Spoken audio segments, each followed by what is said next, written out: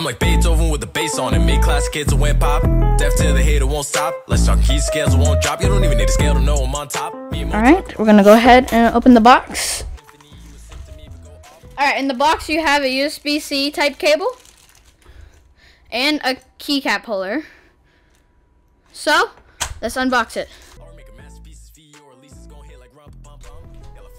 Shoo!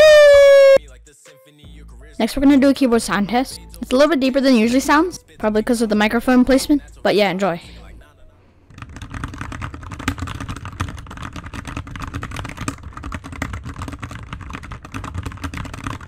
And we'll also go ahead and just do all the colors reviews. So, this is the first lighting mode. Of course, please remember that with any of these, you have different lighting modes that you can press by pressing FN and period. And also keep in mind that you can turn down the brightness, up the brightness, down the speed, and up the speed.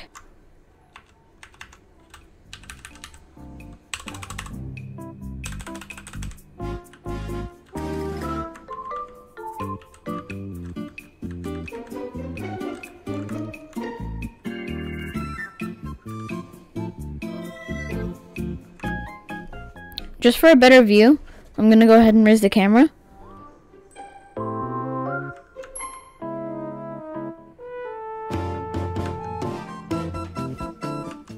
So this is just a static color.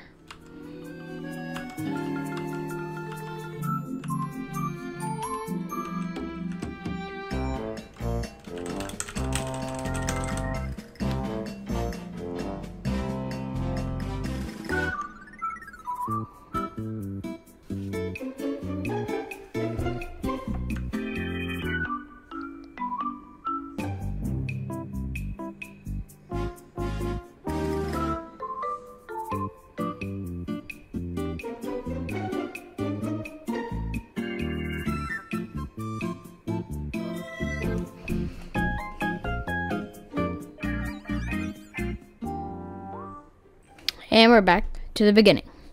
Also, there are different functions that this keyboard has, so let's go ahead and go over all of them. Now, as you can see, there's little key legends under each one. So if you look at one, an exclamation mark right here, you have F1, and you have these, and you have all the legends under here. You have question mark and all these little things with words. Now, if I were to go ahead and start typing something on the screen, and I pressed K, it wouldn't show up as the legend under it, which is page up. It would just show up as K. So how do I fix that? Well, if you press FN in the bottom right corner and Control right here in the other corner, then it will switch to another mode, just like so. And now, if I type I, or any of these, or even these, it will go to the legend that's under it. All you need to do to switch it back to the first mode is press the two buttons again. It also supports mobile connection if you have a Bluetooth version. I didn't buy the Bluetooth version. And then you also have these arrow legends. They're currently on right now, but if you just want to get the regular things without the arrows, you just press FN and enter. And now you won't have the arrows, you just have the normal things that are supposed to be there. Alt, Control, whatever the frick this button is, and question mark, and backslash. But what happens if you want to type question mark, but you don't want to do the whole waiting, blinking everything every time? Well, no problem. You just press FN, Shift, and then question mark to get question mark. But of course, you can just press FN and the key to just get regular backslash. That goes with all the other keys that have little legends under it. That goes with these up here on the top row. All in all, this keyboard is definitely worth its price, and I enjoyed reviewing it. See you guys tomorrow.